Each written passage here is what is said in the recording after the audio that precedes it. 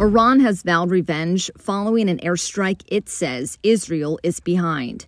The strike killed a pair of Iranian military commanders and several other officials when it allegedly leveled Iran's consulate in Damascus, Syria.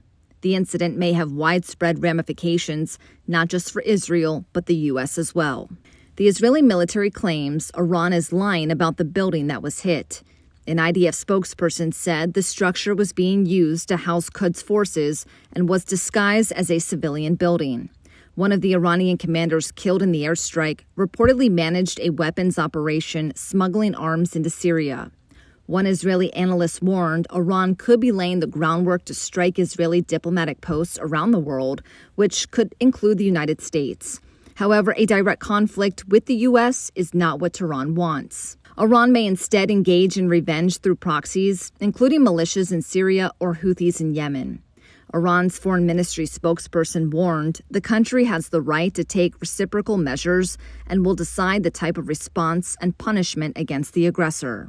And the country's foreign minister also put the U.S. on notice for its support of Israel, saying the United States should be answerable. Protesters in Tehran have burned Israeli and American flags in response to the airstrike. Israel's defense minister responded to Iran's warning, saying the price for action against Israel will be a heavy one. Meanwhile, the UN secretary is urging all sides to show restraint, fearing a more widespread conflict.